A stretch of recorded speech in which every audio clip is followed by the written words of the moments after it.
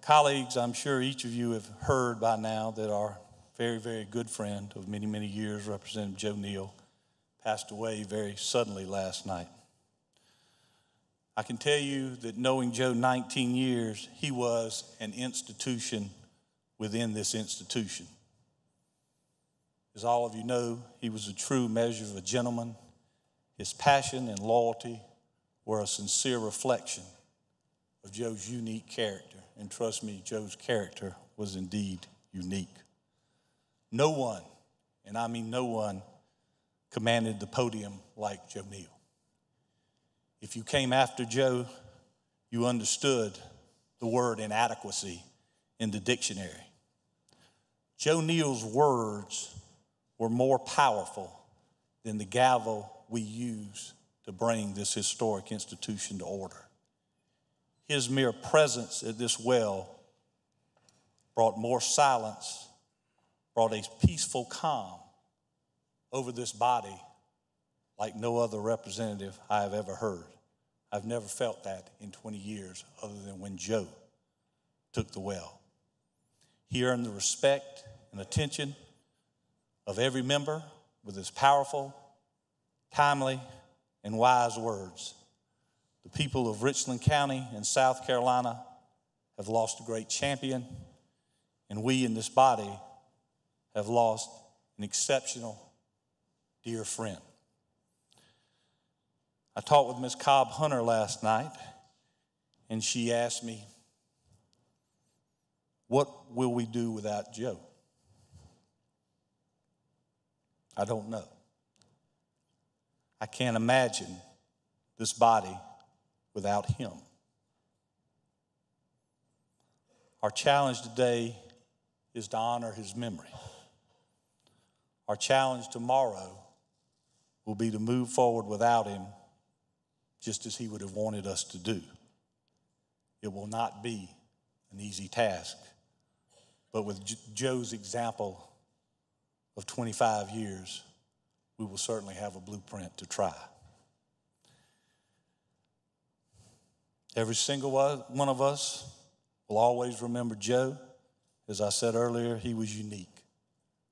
To the length of time he served in this body, 24 years as a public servant, to his laughter, which I got to hear every day as he sat right under me.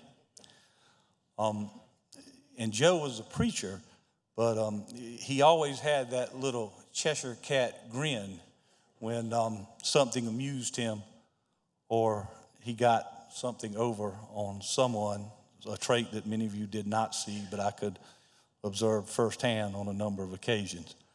I had the honor to have Joe Neal on many committees during my time on Ways and Means. I can tell you that I never had a member on a committee that was as well-read, as knowledgeable, as polite, as exacting, and as encouraging as Representative Neal.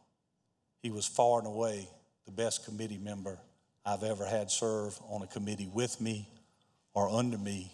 Most of the time, Joe should have been chairing those committees, and I should have been under him.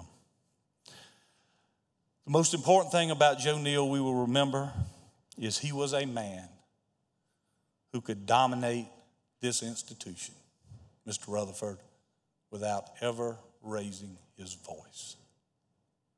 When Joe came to the podium, people would stop, they would look, they would listen.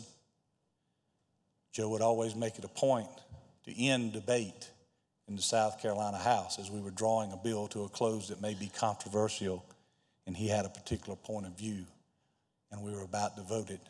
Joe's hand was always the last hand to go up because he wanted to have the final word, and it was most of the time the best word. There will never be another Joe Neal. In a moment, I will ask that the members and guests please rise for a moment of silence for Representative Joe Neal and his family. No doubt, as all of you understand, this is a unique situation. This is a tragedy. At times like these, there are no set protocol for how we deal with issues like this in the House. We have to listen to our heart. Mine says Joe would appreciate us adjourning silently with dignity in his honor. With that being said, Mr. Speaker, I would ask that we rise for a moment of silent prayer for Mr. Joe Neal and his family.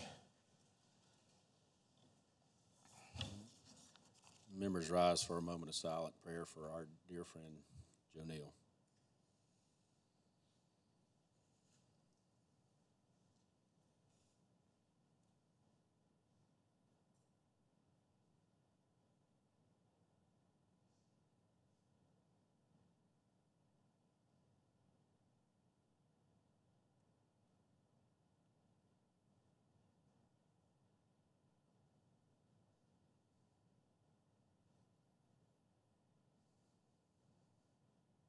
Amen.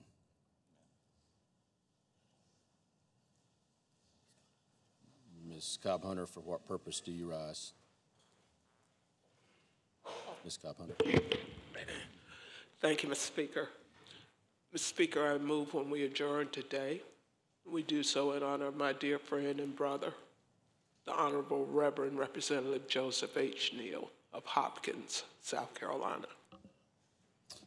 Ms. Cobb-Hunter moves that the House now adjourn, and when it adjourns in the memory of our dear friend, late colleague, the boisterous voice, Representative Joe Neal. All in favor, say aye. The House is now adjourned.